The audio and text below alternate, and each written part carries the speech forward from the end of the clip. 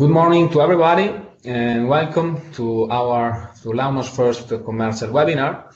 And today I'm Stefano Corradi, I'm part of the LAUMAS sales department, and today I'm going to introduce you our agenda and our webinar rules. And the webinar today will be about multi-channel wave transmitter, and it will be shown to you by my colleague Pietro Grottoli. And the rules of the webinar are just that your camera and your microphone will be switched off during the whole webinar, and the only way to interact with us is via chat. You can find it on your left. You can make questions also during the presentation of Mr. Grottoli, and we will answer them at the end of the presentation, because at the end of the presentation, after about 30 minutes, we will have a question time of about 20-30 minutes also.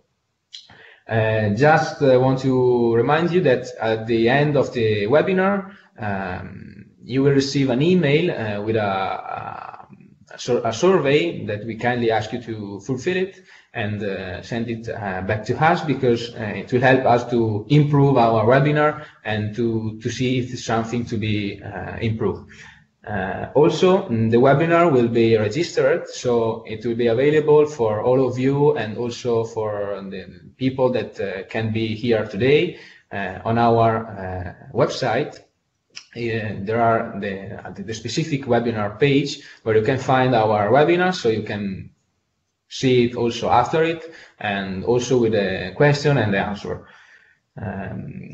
I also want to remind you that next week, next Wednesday, the 28th, we will have our first technical webinar also about multi-channel transmitters, so how to set it, how to program it, and make all the features of the...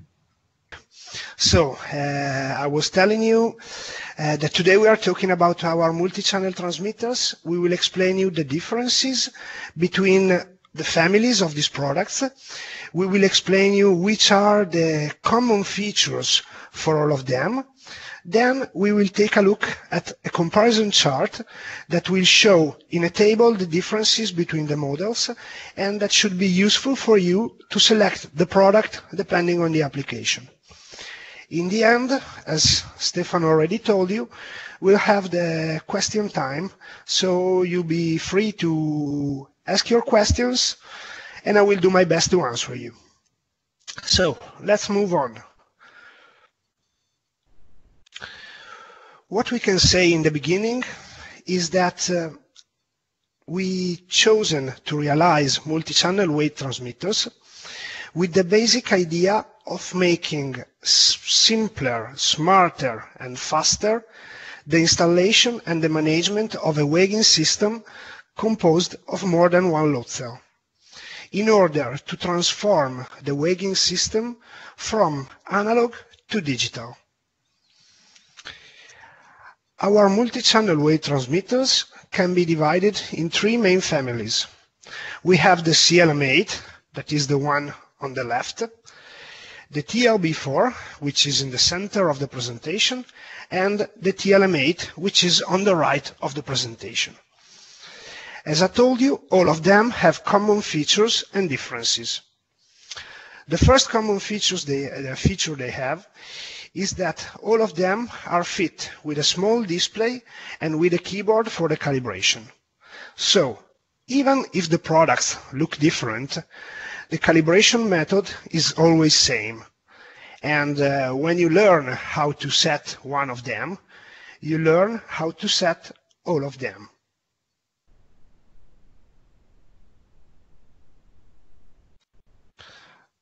Okay, now we can start checking at these general features. First of all, the individual input channels, digital input channels, are designed for single weighing systems composed of more than one load cell, and can grant us the following advanced features. The first one that we show you is the digital equalization. What means digital equalization? It means that there is no more need of using trimmers or potentiometers, as you want to call them, to regulate the weight on the corners of the scale. We can check at the example on the left side of the presentation. So with the TLM8 or with any of our multi-channel weight transmitters, it's enough placing a test weight on the 4 corners of your platform or on the 4 load cells of your weighing system. I say 4 to say an example, but it could be 3 or 5 or 6 or whatever.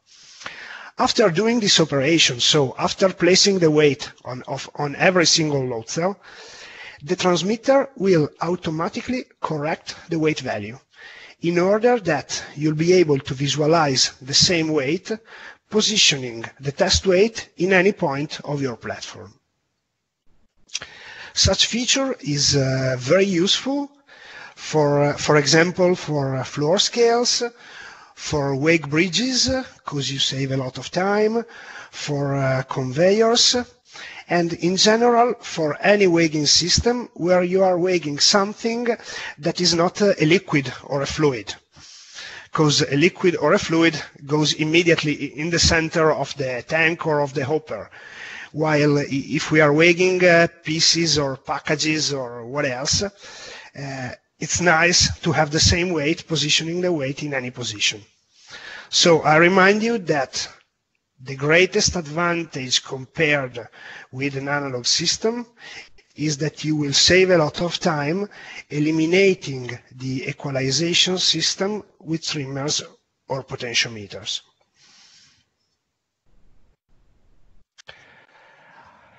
Now we can check at the other features, and we can start from the diagnostic. The first level of diagnostic is the continuous monitoring of the good functioning of every load cell and the immediate detection of the broken one in case of fault. So you'll not have to go to the site, disconnect the load cells, check it one by one to understand which one is broken, but the system will immediately give you an alarm and indicate you which input channel has a problem. If we take a look at our slide on the left side, we can see, for example, that we have a weighing system with 7 load cells connected. 6 of them are working. 1 is giving an error on the channel number 7, and one channel is disconnected. So it means that you can, as I told you, immediately detect which load cell is broken. Always looking at this part of the slide, we can see that we can visualize for every single channel the load distribution in percentage on every active channel. We can also visualize on the right side the signal response in millivolt. This kind of feature is very, very useful when you do the first calibration of your weighing system, because you can immediately understand if the load is well distributed on all the load cells. Always talking about load distribution, we have a second level of diagnostic. In fact, the transmitter detects if the conditions of your weighing systems are changed with the passing of the time. So, in case that something wrong has happened, you will get an alarm and you can go to the site and check.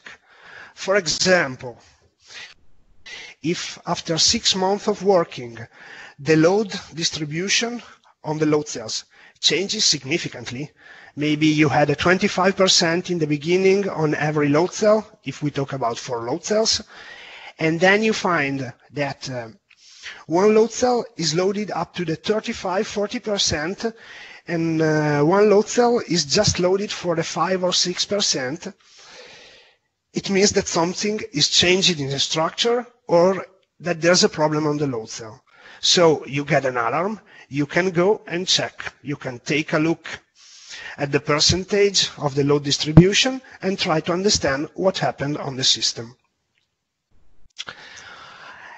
Another very big advantage of having individual channels is that, for example, if you are using 4 channels for your weighing system and one get faulty for any reason, you can disconnect the load cell from that channel and connect it to one of the channels that you are not using. So you can go on working with that system and with that amplifier, and there is no need of replacing the wave transmitter.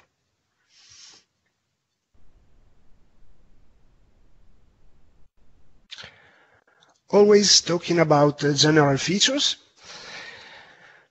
it's important that you know that all of these multi-channel wave transmitters can be connected to all of our indicators series W. They can be connected via RS485 communication. And which is the advantage?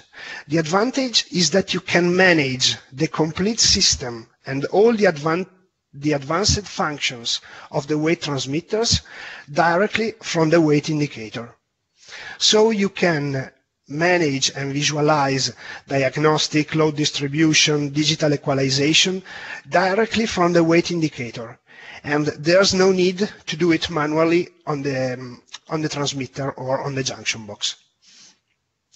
Some typical applications for systems like that are certainly the wake bridges, for example. So you have a wake bridge with 8 load cells. You connect one of our multi-channel wave transmitters to it. Then you connect one of our BGE indicators for wake bridges, of course. And you can manage everything from the indicator.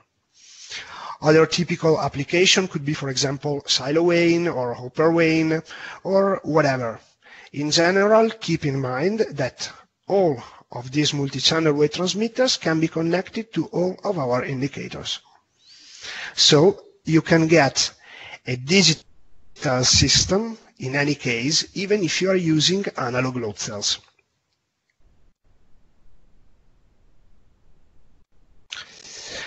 Now we can take a look at the general and common certifications for all of them.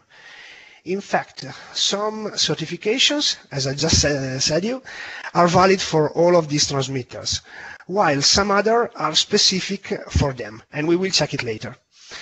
The general ones are certainly, of course, the CE certificate. Somebody sometimes asks me, do you have the CE certificate? Yes, we have it, and we have it for everything. So we give it as assumed. Then other common certifications are about the NAUI certification. NAUI is the non-automatic, is the certification to realize legal for trade weighing systems, non-automatic or manual. So all of them are approved in accordance to OIML R76 or in Europe according to the norm EN 45501 for legal for trade weighing systems. Always concerning such approval, it's important that you keep in mind that all of these transmitters can be equipped with a built-in alibi memory, for the legal for trade applications. Another common certification is the EAC, and it's a certification that is similar to the CE in Europe, and it is specific for the exporting in Russia. So when you export to Russia, very often customers ask you for the EAC, and so we have it. Not only Russia, but all the countries coming from the cheese market, which include all the not only Russia, but all the URSS, let's say.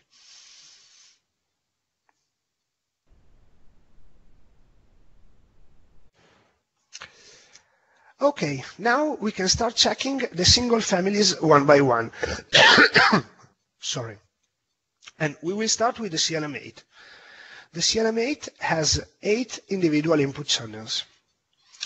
It's what we call smart junction box, because it's specially designed to work in connection with our indicator series W, as I explained you before. And it grants all the advantages that I described you before. It has on board a small graphic display, as you can see in the pictures, and has on board a standard 1 RS-232 and one RS485 output. It is also optional for a direct connection to a company net or to a PC, the Ethernet TCP/IP. Such product is available in different versions. So the naked board, then we have a version for DIN rail mounting, and we have two versions in plastic housing or in a stainless steel box, both of them IP67, and both of them especially made for the installation in the site. The most common application for this kind of transmitter are certainly the track scales, but not only. I repeat, when you have more than one load cell, this product could be good. And in any case, when you have a LAUMAS indicator and you want to digitalize the system, you can replace the old analog junction box and install one of our CLM8 to digitalize the system and to obtain the advanced characteristics.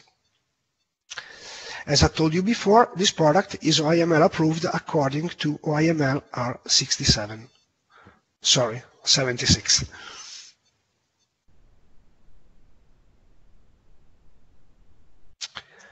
Now we can check at the TLM8. As the CLM8, it has 8 individual input channels. As standard on board, we have one RS485 output and one analog output, freely settable by the user. So you can set it to 0-10 volts or to 20 milliamps, ±5, ±10, and so on. It is freely settable, just following the instructions on the manual. More than the CLM8, it also has 3 logic inputs to do some simple operations from external, like a net, a tare, or a peak value. And it also has on board 5 relay outputs that are very often used to get an alarm for a minimum level or a maximum weight or stuff like that. As you can see, we also talk about field buses about this product, because the most popular field buses can be integrated in our TLM8. If you take a look at the slide, you can see many names that you probably recognize, and that's why,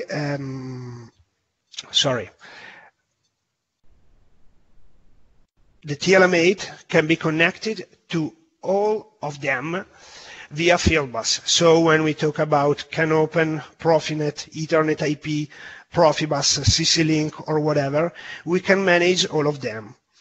It means that the TLM8 can be connected to any kind of PLC produced by the most popular brands like Siemens, Rockwell, Schneider, Omron, or whatever.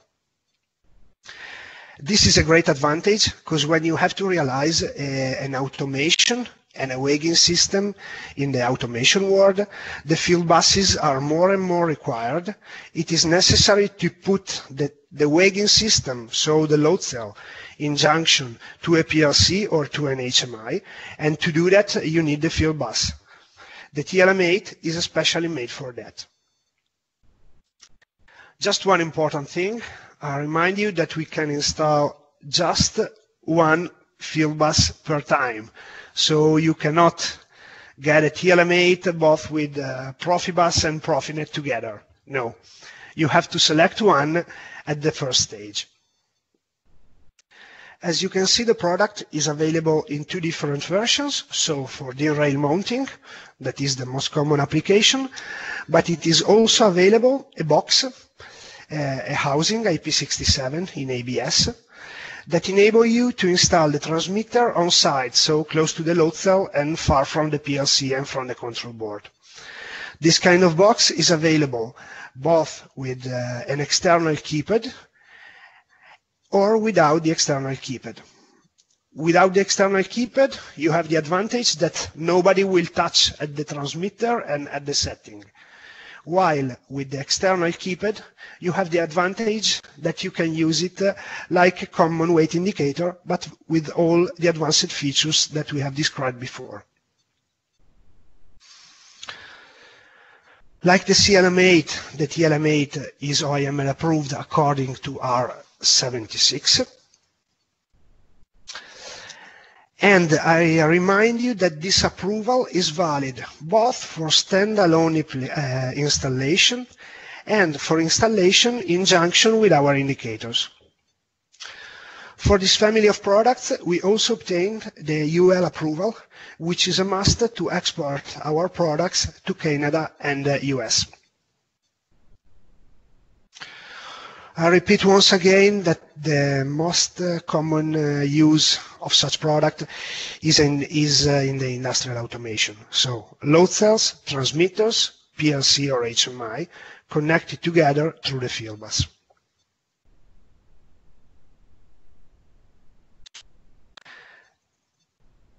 Now we can take a look at the third family, which is the TLB4. As the name says, the TLB4 has just 4 input channels. It also has standard on board, 2 inputs, and 3 relay outputs freely settable.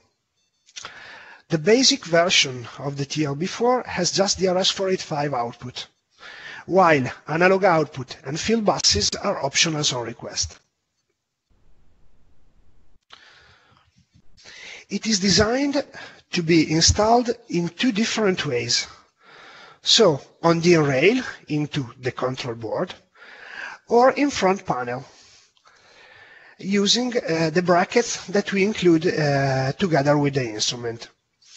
The front panel installation is very common when you have to realize a legal for trade wigging system installing this kind of transmitter, because it's the only one of our multi-channels that can be installed in that way.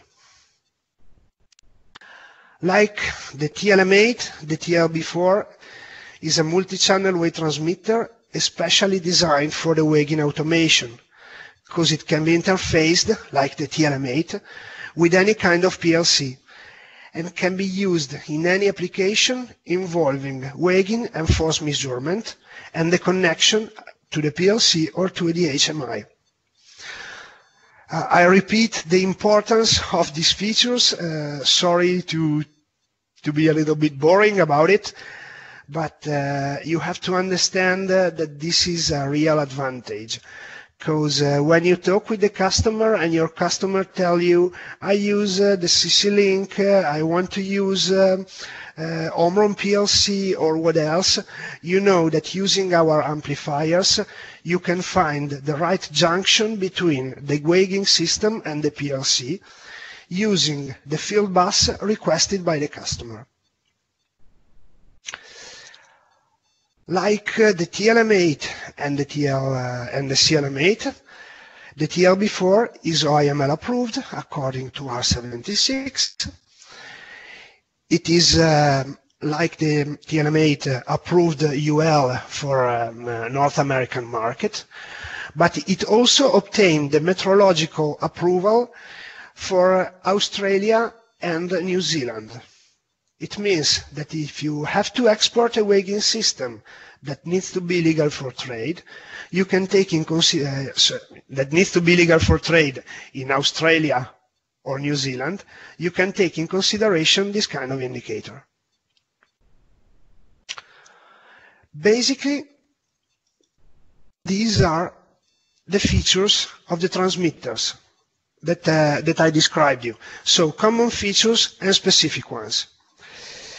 At this stage, we can take a look at a simple comparison chart that shows us the differences between the models in order that you can understand which one using depending on the application that you have to realize. So when it's time for you to develop a new application and to choose the most suitable multi-channel wave transmitter, you always have to keep in mind some basic questions that you have to ask yourself to select the product. Let me do an example. How many load cells are composing your weighing system? If you have more than 4, probably you have to exclude the TLB4 that has just 4 inputs. How do I want to install it? Do I want to install it in the site? Do I want to install it in the front panel? Do I want to install it into the control board? If I want to install it in the front panel, the TLB4 is the right choice. If I need to put it in the site, the right choice is the TLM8 or the CLM8. Then, which kind of signal output do I need for my application? If I just need an RS485, I can take in consideration the CLM8. But if I need a field bus, as in the most common cases, I will need to select a product between the TLB4 and the TLM8. Other question that you could ask yourself is, which kind of certification do I need? So, I have to realize a system legal for trade in Australia. I will choose the TLB4. I need to realize to export something to the United States. I will choose between TLB4 and TLM8 because they are UL approved. So, I could say that basically this is all. So I try to explain you I repeat once again, the common features and the main differences between these products. I hope this was helpful for you. This presentation is finished. And now I will give back the stage to Stefano, that will be the moderator of the question time. So if you have questions, he will manage it, and I will try to answer you. Okay, thank you for your attention. Okay, thank you, Pietro. And just we wait a few seconds that if some of you have some question or doubts about our multi-channel wave transmitter. Just I saw that Mr. Kyung asking how to save the video. No, you don't have to save nothing, because we will register it and upload it to our website, so you can find the video within 10 days. So next week, probably you will find it on our website. Okay, we have the first question, Pietro.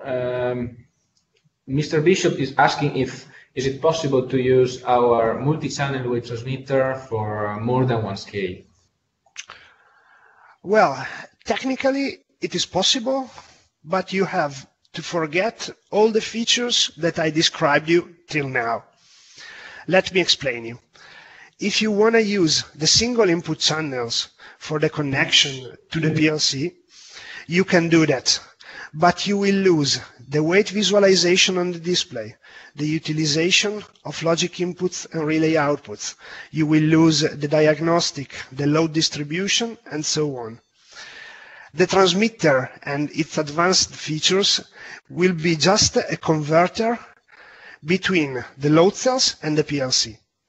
It means that you'll have to realize a hard work on the PLC side to filter the values, to acquire the divisions, and to do all the settings. So it could maybe be an advantage if you realize, for example, multi-head scales, because you save a lot of money in terms of transmitters. It means that if you have a multi-head system with 8 load cells, you don't need 8 amplifiers, you could use just one. But remember that it will just be a converter, so forget all the advanced features. I think it could be helpful for applications like that if you have to realize many weighing systems all made in the same way. Otherwise, I think it is not so convenient, and it is better using the advanced features of the amplifier. Okay, good. Thank you, Pietro. I don't know if there are some other question or clarification about our wave transmitter. For example, some of our customers often ask Pietro if our multi-channel transmitter can be connected also to other indicator of other producer or LAUMAS competitor, for example. Yeah.